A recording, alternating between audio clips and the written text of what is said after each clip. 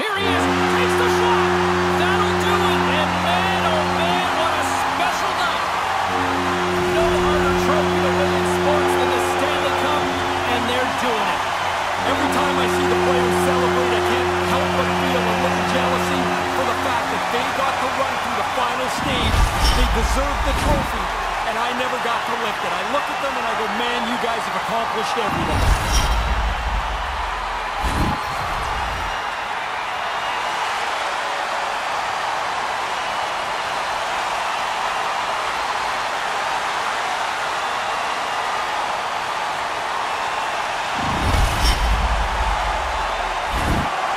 Comes the cup racer. I wonder who gets it first. Well, we never know, but it's always fun to see who gets to put it up first.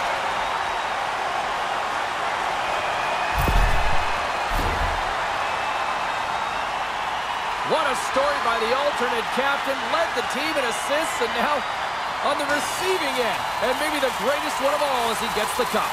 Well, they don't have an established captain, but really, James, he's the de facto captain. I mean, when that leadership group was established, he head and shoulders became the go-to player, and he's the first to hoist the cup.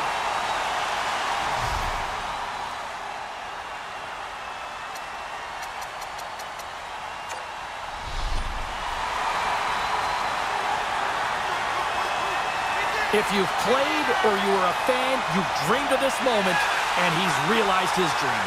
Every kid wins the Stanley Cup every day in their backyard. Now you actually get to live that dream for real. Man, I'm so envious. This is awesome.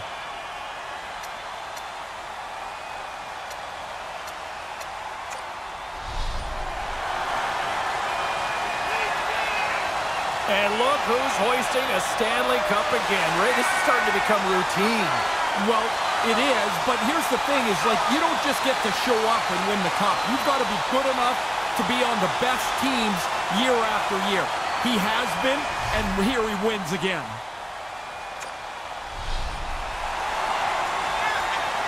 Oh, look at this moment here, Ray. He's finally done it. I think every hockey fan is happy for him here. I'm sure there were many times where he started to wonder, could this ever happen? Or is the sand going to run out before I get a chance? Look at how happy he is. The ceremonial team picture, I still think of Brian Trottier with the Penguins sprawled out after all those years as a veteran. So hard to get to. Yeah. He was so pumped, even though he'd won 4 other ones with the Islanders.